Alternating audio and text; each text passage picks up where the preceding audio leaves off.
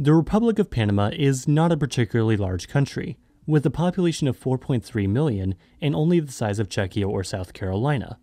But of course, we all know how truly uninsignificant the country is due to a certain artificial waterway and how it affects the rest of the world. Holding one of the two linchpins in global low-latitude maritime trade, how has its mere position influenced the little nation, and how does it keep itself together through its somewhat unique geographic challenges? This video is brought to you by Skillshare. To talk about how Panama manages its geography today, first it might be best to take a brief look at its history. Just for context. Ever since the Isthmus of Panama first formed 3 million years ago, it allowed a great interchange between North and South America, in terms of plant and animal life, and later on, humans. By the time the Spanish showed up, the Isthmus was populated by Chibchan, Chocoan, and Cuevan peoples, with the latter making up the largest populations.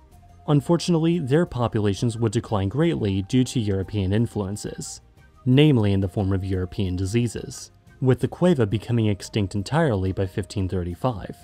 Rodrigo de Bastidas became the first European to explore the Isthmus in 1501, and in 1503, Vasco Núñez de Balboa crossed the Isthmus, proving it to be a shortcut between the seas, though of course building a canal at this time was still way out of the question.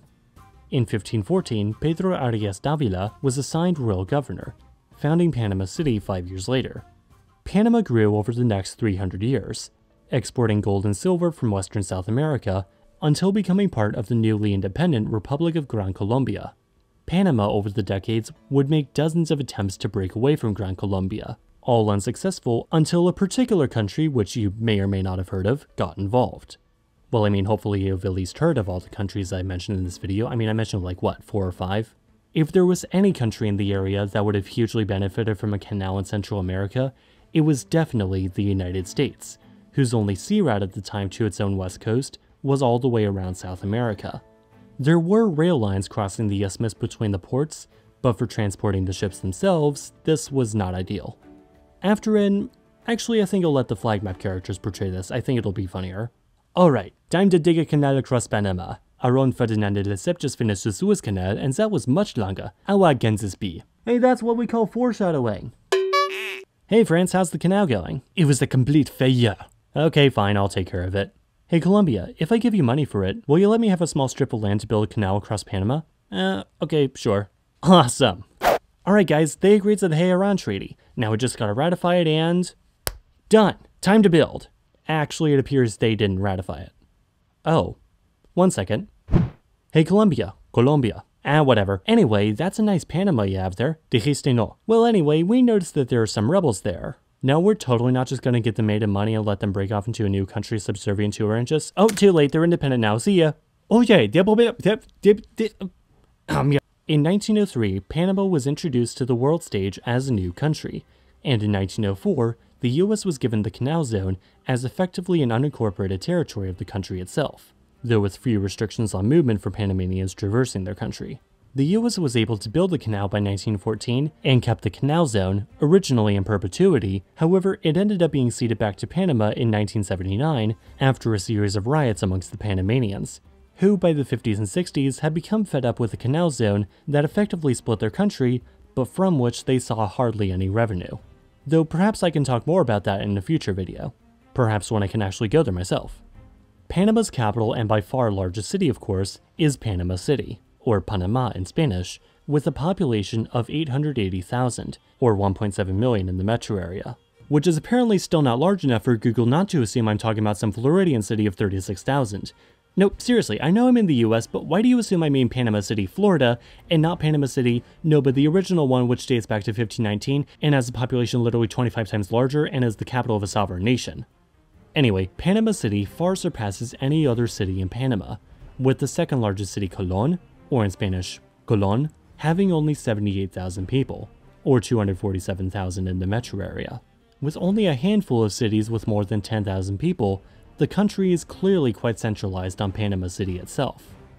While it is far from the only major part of the national economy, it's easy to argue that the canal put Panama on the map. Panama City, whose metro population makes up 40% of the entire country's, sits just east of the canal's Pacific entrance, making particularly strong use of the banking and tourism sectors. Panama was also the first country besides the US to adopt the US dollar as a legal currency.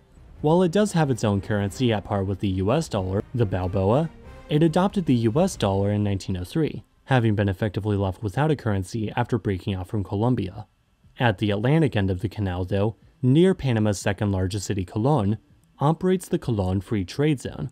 This free port, second largest in the world, re-exports various merchandise, probably even including KhAnubis merchandise, to other countries in Latin America and the Caribbean. Despite this though, while Panama City may fancy itself by the likes of Dubai or Singapore, cities like Colón seem noticeably more left behind, all the wealth mostly going to Panama City itself. Although it is beside such a large free port, changes in technology and the way goods are processed have pushed the city on somewhat of a downward spiral. The contrast is quite clear, even just by appearances, with Panama City's gleaming skyscrapers versus Colón, which Hollywood filmmakers have reportedly used as a stand-in for Haiti. The only railway in the country, aside from the Panama Canal Mules or the Panama City Metro, is the Panama Canal Railway, between Panama City and Colón, carrying goods, tourists, and certain commuters. The country has 15,000 kilometers of roadway and 117 airports, particularly for the outer islands and towns like Puerto Abadía, which have no road connections whatsoever.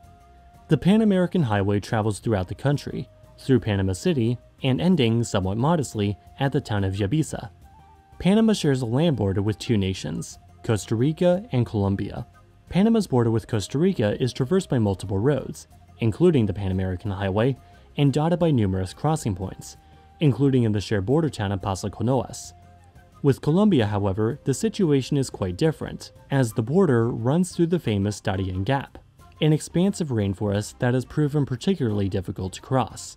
Yeah, you could try to drive through if you're fine with driving through dense rainforest, but for anyone with even an inkling of sanity, this 100-kilometer gap means that land travel between South America and another part of South America that connects to North America is nearly impossible. This area has become somewhat of a refuge for smugglers and bandits, taking advantage of the area's impenetrable geography. Plans have been proposed to link the two sections together, however, these have been blocked by environmentalist and agricultural groups, the latter worried about the spread of South American cattle diseases into North America. So although Panama is the single landmass binding the continents, I wouldn't exactly hold my breath for it to become as much of a north-south land trade power as an east-west sea trade power. Wait, hang on. Looking at history, it is clear that although Panama may have been put on the map by the Panama Canal, the US has clearly benefited immensely from the mere existence of the canal, as it not only can more easily connect both its coasts, but also the west coast to Europe and the east coast to Asia. Thus, while American influence may be stronger in Panama than vice versa, it is the US who has historically depended on this little country, and has thus gone quite out of its way to make sure it doesn't have to go too far out of its way. Hey there, do you want to basically become a god? Well, unfortunately the gods up there are quite choosy about who gets in, but I mean they're all jerks anyway. But with Skillshare, you can learn so many new skills to such an in-depth degree that you basically get the powers of the gods. Skillshare offers more than 20,000 in-depth courses for creative and curious lifelong learners, on everything from photography to language learning to graphic design to well-being to cooking, all taught by literally some of the best people imaginable to teach these topics. These lessons are usually an hour or two long, but can be watched in 5 to 10 minute parts, so you can learn as much as steadily as you want. Many of the courses even have hands-on projects you can do if you're someone who prefers to learn stuff that way.